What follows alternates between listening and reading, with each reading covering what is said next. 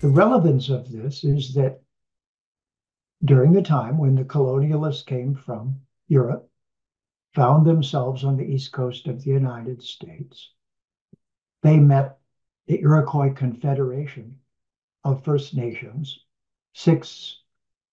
between 5 and 6 tribes in the eastern seaboard in the New York, what we now call eastern United States.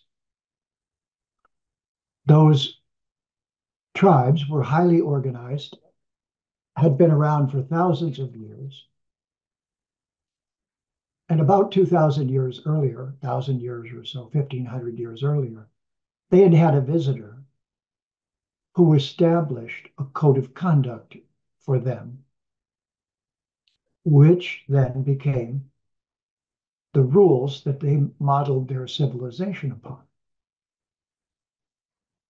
Now, I know this is a little far from the Gita, theoretically, but I want you to see the connection here.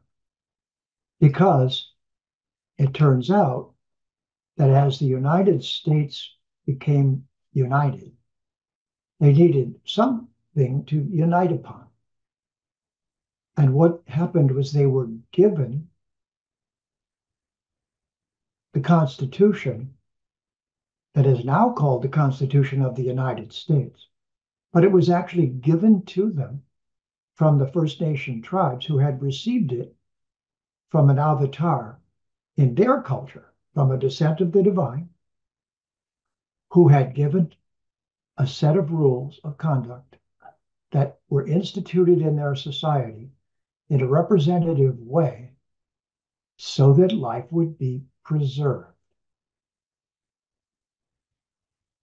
Now, I wanted to make that correlation because it's the only other place on the planet where we see a deeply concerted effort to cooperate with one another and have, you might say, Mother Nature in charge of the show, as it should be.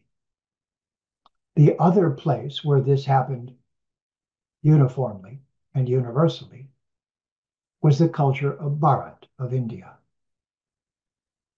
And there were masculine and feminine divines. And those masculine and feminine divines were, first of all, the players who were making life, called devas and devis. Secondly, they were the leaders of civilizations. And as I said, in the culture of North America, its indigenous culture, what happened some 1,500 years earlier was the tribes of First Nations were all slaughtering each other with terribly violent weapons, very hurtful, violent weapons. And this avatar appeared in their midst who said, okay, listen up. We've got to stop doing this.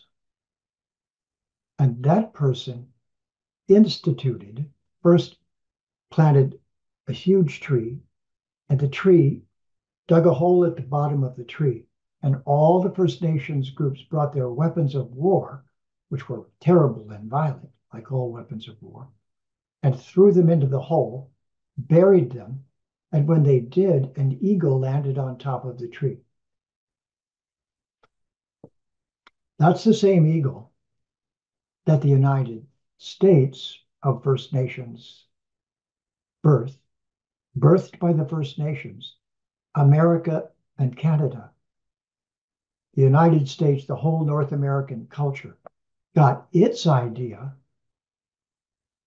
of democracy, not from Judaism, Christianity, or Islam, but from the Iroquois in the east coast of the United States.